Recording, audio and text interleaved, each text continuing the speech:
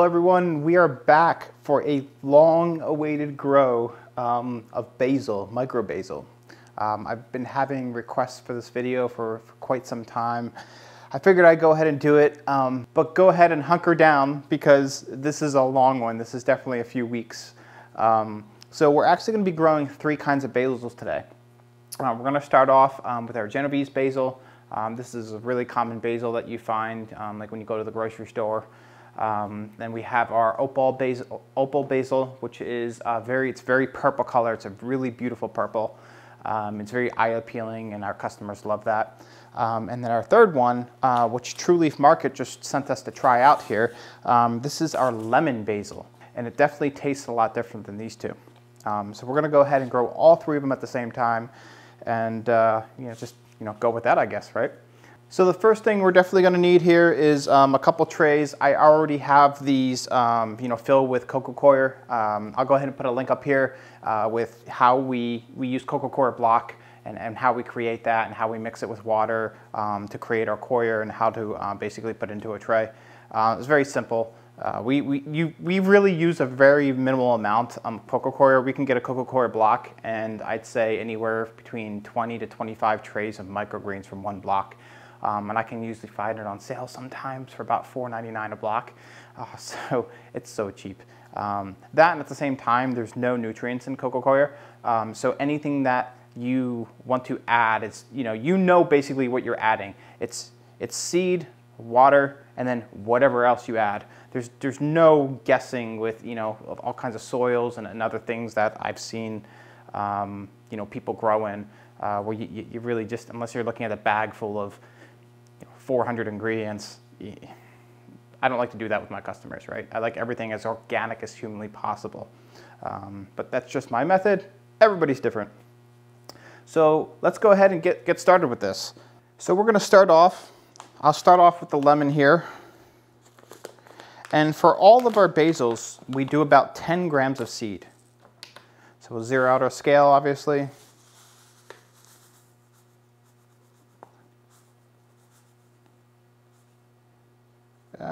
Right around there. That's beautiful. This is a little herb jar. Had herbs in it and we washed it out. We use that for a seed shaker. I absolutely love it. Works perfectly. The seeds are very tiny in this, so you really don't need many. That's why we only do about 10 grams. Just because they are so small.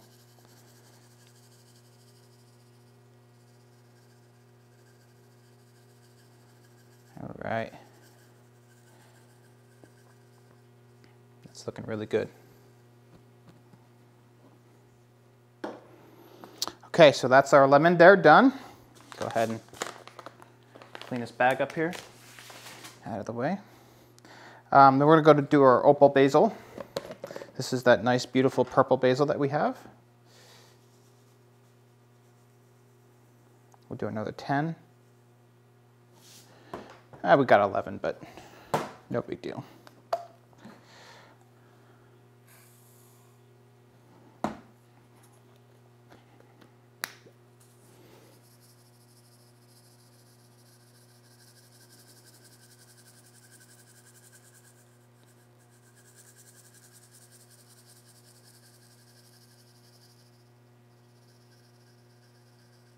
Try to get it spread as evenly as possible.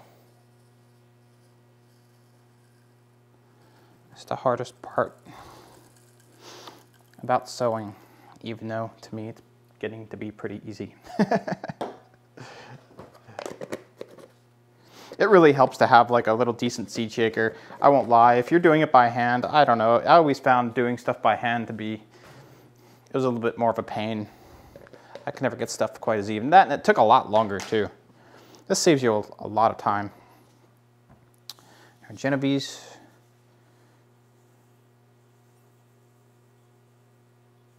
Another 10 here. That should do it, almost 9. 10. Ah, of course. Right past 10, right to 11. Okay.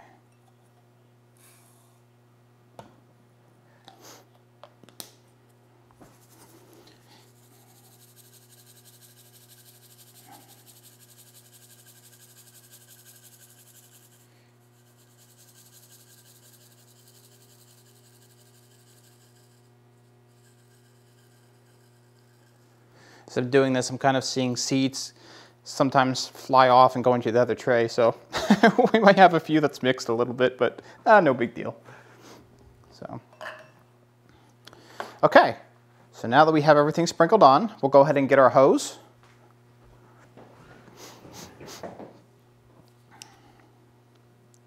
Okay, we'll set this to mist. We're just gonna spray on really nicely here. You're actually gonna see almost immediately, they form this jelly-like barrier around the seed almost immediately when you water these. But what happens is it's very sticky.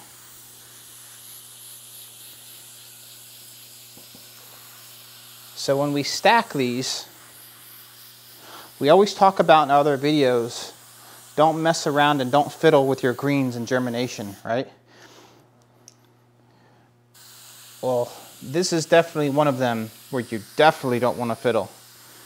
Because when you stack, that jelly-like membrane around the seed is going to stick to the tray on top of it. We gave it a really good soaking because we're going to leave this in germination for the next like 5 days or so, and then we're going to leave it in blackout for a little bit longer. Wow, isn't that cool? You can already see it forming. It's like this one we did first, this one we did second. Wow, you can really see it forming that nice jelly-like barrier around the seed. That's really neat looking. So like I was saying, what's happening here though is that when we stack these trays, this is very gooey and sticky like, right? So it's going to stick to the tray on top of it. So my point being is that once we stack these trays, we do not want to touch them for 5 days. I mean, not even peek, nothing, because you're going to rip the seeds right up, and you're going to rip if it's trying to germinate in there and the roots are trying to grow, you're just going to rip it right out. So by day 5, usually what happens here is that that membrane is gone, and there's enough that have germinated. The roots have really gone in. They've structured themselves and so forth. That day 5 is usually the day that we actually move this into a blackout phase. Somewhere around there, give or take a day, obviously. But so yeah. You can actually tell that the lemon basil is actually a little bit thicker of a seed and a little bit thicker of a membrane here. It really stands out. We gave it the same exact amount of seed, 10 grams as everything else here. And the Genovese and the opal, you can tell are a little bit smaller, and the membrane just isn't quite as large. But I mean, that's no big deal. It's just interesting to see the differences and so forth. So anyways, again, so we're going to stack these just like so. Here we go. Once we do it, we can't undo it. Okay, just like so. And we're going to take another tray, put it on top here. And because this tray is that green tray, it is a little see-through. So I always put that extra black tray on top. It's always important to do that just to make sure that it stays as black as possible. So we'll do that. Go ahead and put a weight on top, 15 pounds. There we go. And then we're just going to go ahead and we're going to put it in germination for about 5 days.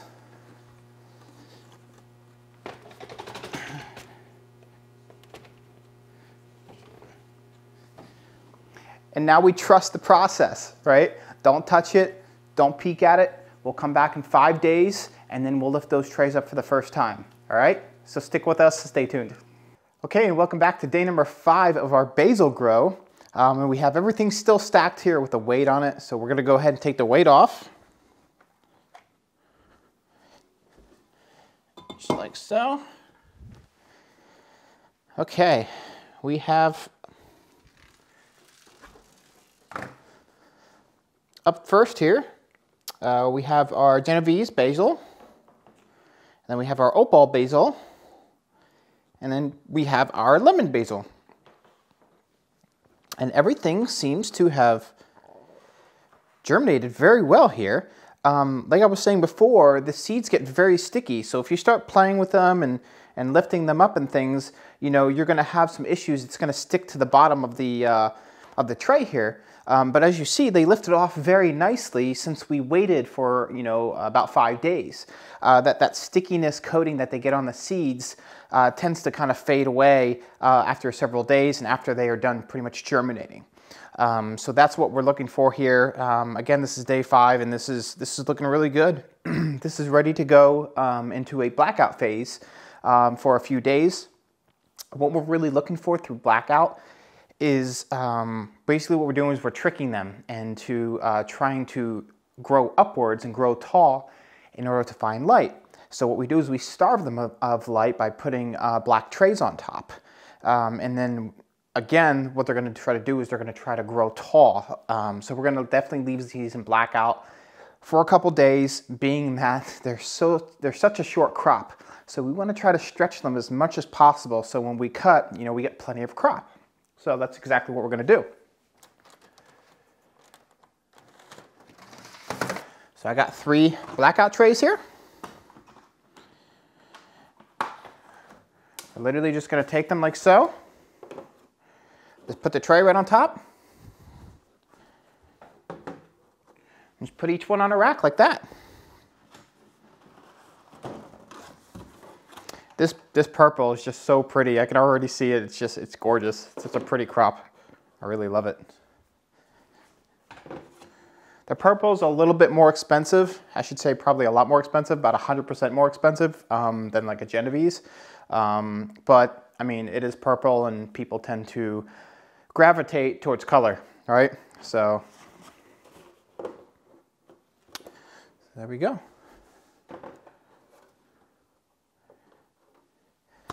So we will leave those into a blackout state for a few days, and we'll come back in a few days and see what they look like. So stay tuned. Okay, we are back to day number 7 of our basil grow. We've had this in blackout for the last 2 days. Basically, our goal of blackout is to make sure that you know, we trick the plant into putting it in the dark, and the plant wants to grow up towards the light, so that kind of stretches out the stalk a little bit, right? So that's the objective of blackout. And because basil is such a short crop, blackout's very important to make sure you get as much length as possible, to get as much crop as possible, and it also makes it easier to cut. Otherwise, it's just too close to the medium. There's really no point of growing basil if it doesn't grow tall enough to really get a crop out of it, right? So we're going to go ahead and take these off. That is our Genovese basil. This is our opal basil. And this is our lemon basil. And these are looking terrific. This is a really good length. Again, we've had these in blackout for 2 days now. You really can't go much more than this with basil. Basil tends to stall out a little bit if you keep it in blackout too long. And this is a pretty good length. This is about what I see basil grown to for the most part with just about any grower that I've ever seen or met. So we're going to go ahead and lift these up. I can definitely tell that they're going to need water. Obviously, we haven't given them water in a very long time. I think it's been, what, 7 days, so that we haven't watered these except for day 1. So we're definitely going to give these water today. I do have my ocean solution mix here. And this is, we actually, you hear me say in all my videos, but 1/2 an ounce of this for every 1 gallon of water. So I have a 5-gallon drum here that I keep water in, so I'll put about 2.5 ounces of this inside here. And again, our cocoa coir, it has absolutely no nutrients in it whatsoever, right? So we're basically just growing with water and seed, and that's it. And that's why I like to add just a little bit something extra, but it's also extremely, extremely organic. This is basically just concentrated minerals right from the ocean. You know, I don't like growing with pro mixes and all kinds of stuff. I just feel like they're dirty. I know that it's good for like a garden and things like that. I just don't like growing with it from microgreens. There's so much stuff in it. And I like to grow my product as organic as humanly possible. And that's why I only just use a touch of this. So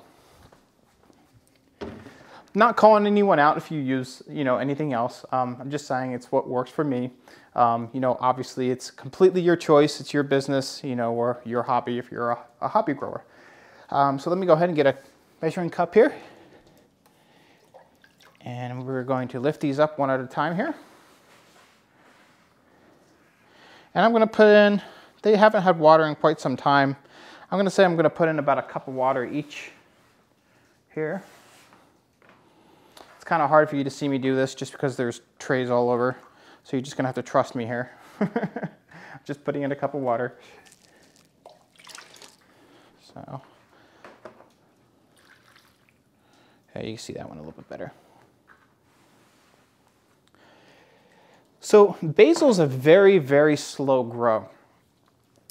So I think what I'm going to do here is I'm going to show you basil one day at a time for the first couple of days here while it starts to fill out a little bit.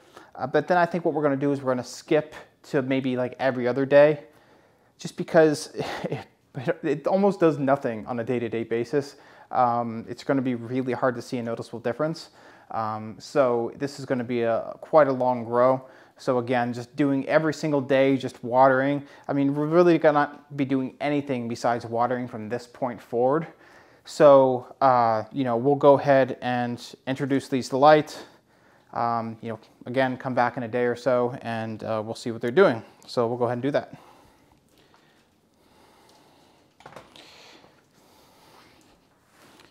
This purple is just so beautiful. So gorgeous. It's a pretty grow. So. All right, we'll come back tomorrow and we'll see how they're holding up. So see you soon. Okay, we are back to day number 8 for our basil grow here. And everything's looking pretty good. The green seems to actually be opening up a little bit faster than the purple. And our purple heel actually kind of has a little bit of green kind of mixed into it. And I actually find that with a lot of the purples of all different kinds of microgreens, you're gonna get green mixed in. I'm not sure why. I'm not sure if the seed get mixed in when they're sorting it or what's going on, but it looks really good. The cotyledons are really starting to open up here on the greens. Again, the purple, not so much, but I'm sure it'll get there next day or two. Like I was saying before, this is a really slow grow. So I'm probably going to do one more video tomorrow of what this really looks like from a day-to-day basis. And then after that, we're going to skip to kind of every other day, just again, because it's so long. So, but let's go ahead and check the water on these. I can lift them up and actually kind of feel. They are a little light here, so I'm going to go ahead and get some water. We are using our ocean mineral water for this again. This is kind of hard to see because I have these all lined up here, so, but I'm going to probably use, I'm going to say about a cup and a half of water here. Just fill up the bottom of that reservoir there for each one.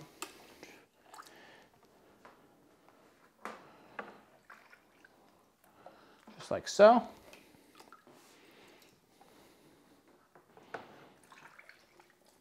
Yeah, this one over here was a little drier, so I'm going to give it a little bit more. Perfect. All right, we're just going to go ahead and put them right back on the shelf again.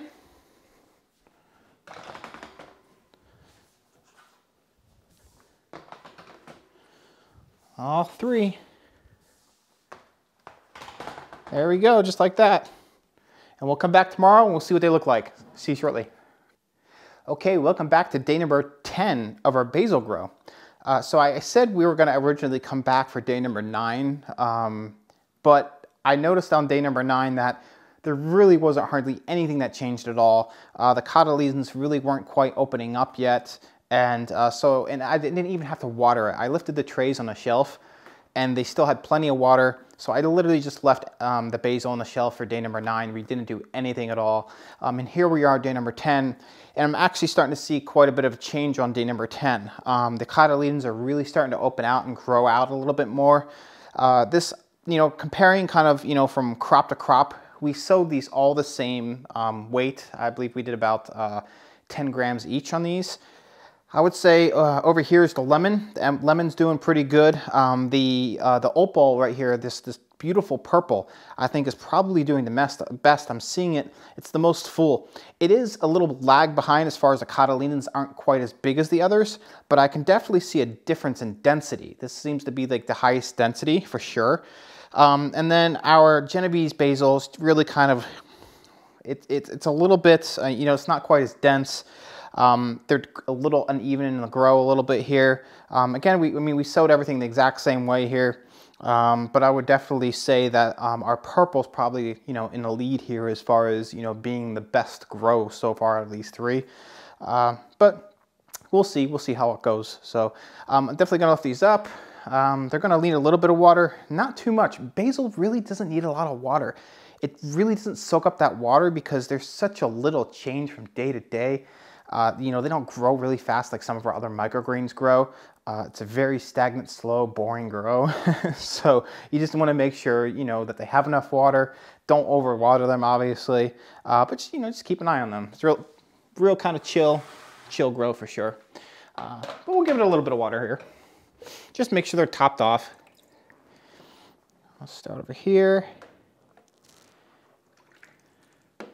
So I'm probably giving them 3/4 of a cup. Not much. You can't really see because it's kind of behind the tray here, but I mean, it's the easiest way for me to water like this. Yeah, about 3/4 of a cup.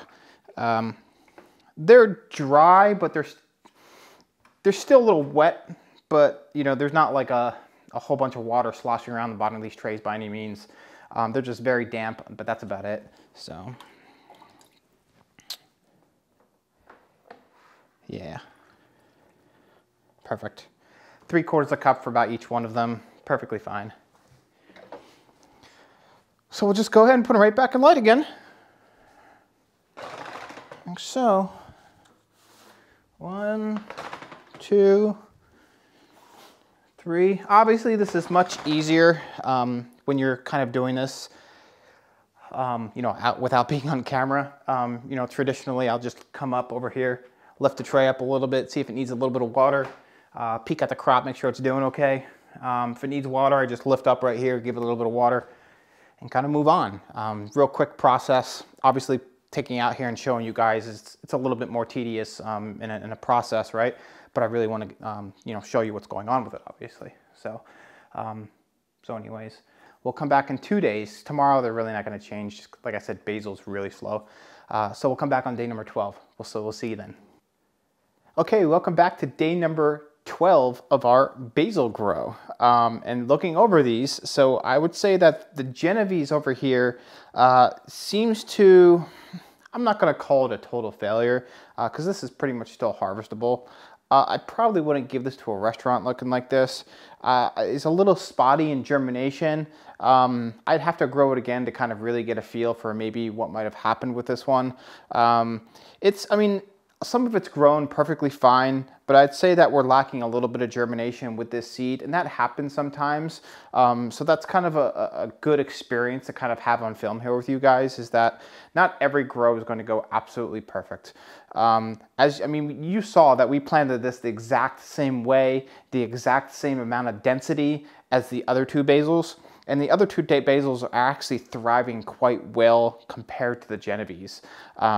So, I mean, again, sometimes that just happens. So, but anyways, the opal basil, I think, is one of the best here. It's so full and so fluffy, and looks absolutely great. I would 100% give this to a restaurant looking like this. And then our lemon basil. So this is, there's a few little gaps here and stuff like that, but this will actually fill out over the next few days, believe it or not, if you let it continue to grow. And this is in pretty good shape. This is almost to the extent of our opal basil here, but again, it looks great. So I'm very happy with this grow as well. The lemon, I can actually smell a lemon from here. The lemon basil actually has almost like a black licorice scent. I think I've said before, and it has a little bit of that black licorice hint when you taste it as well, but it's not in a bad way. Even if you don't like black licorice, like my wife doesn't like it, she loves this. I don't know how to explain it. It's just a different flavor altogether. I don't know why they call it lemon basil, because I just don't get any lemon out of it when I taste it, but you know, it's what it is. So Now, so I'm going to do something different here today. And I've actually done this in a few of my other videos before. So what you can do is, so you could harvest basil today. It's about day 12. This is actually grown pretty fast, believe it or not, compared to some of the other times I've actually grown basil. But today, so instead of harvesting this, what I'm going to do is I'm actually going to drop 2 of these off at a restaurant they want to try basil, they said. But they want to have the basil good. They're not going to use it a whole bunch. They're only going to use it for like really specialty type stuff. So it has to stay good for anywhere from a week or 2, which is why I suggested basil to begin with, because it grows very slow. So when we give this to a restaurant as a tray, you know, they're going to be able to clip this for absolutely a week or 2, you know, without it overgrowing itself or any of those types of things. Again, which is why I love basil for that reason, because it can handle that. Unlike some of your other microgreens, you can't do that with a broccoli, for instance. A broccoli just outgrow itself in a few days, along with some of your other microgreens. So I'm actually going to take the Genovese. I'm actually going to use, I'm actually going to put this in a spaghetti sauce myself that I'm going to be making tonight. So I'm just going to be harvesting this and just tossing it in there, and then maybe plating it over top a little bit of garnish as well. So that's what I'm going to do with the Genovese over here. So I'm going to put that aside for me. And then these 2, like I said, I'm going to drop these off at a restaurant today. Now, we can absolutely push these for another week or 2, and you can grow this as long as you want, this basil. That's what's so cool about basil is I've actually grown it so it's actually almost like it bubbles out the true leaf. You can actually see the true leaf when it comes out, it kind of bubbles out almost like a bubble, and it gets a really strong, vibrant, you know, basil type of taste, which is one of the reasons why we love basil so much. And so again, you don't have to stop at this point. I'm only stopping at this point because I'm going, you know, to a restaurant. You don't have to. Keep on growing it, you know. Experiment with basil. It's actually one of the fun things to grow because there's so many different times that you could harvest this crop and have it still do like different things and different tastes and, you know, different plating. It's all kinds of stuff. So, but yeah, guys, so I hope you learned something with basil today. This was a little fun grow. I don't usually do a variety grow too often. I think I'm going to start doing it a little bit more just because there are a few other crops out there that do have quite a large variety. I think mustards, I grow up to like 6 different types of mustard, if not more. So anyways, hope you liked this video, and we'll see you next grow. So bye-bye.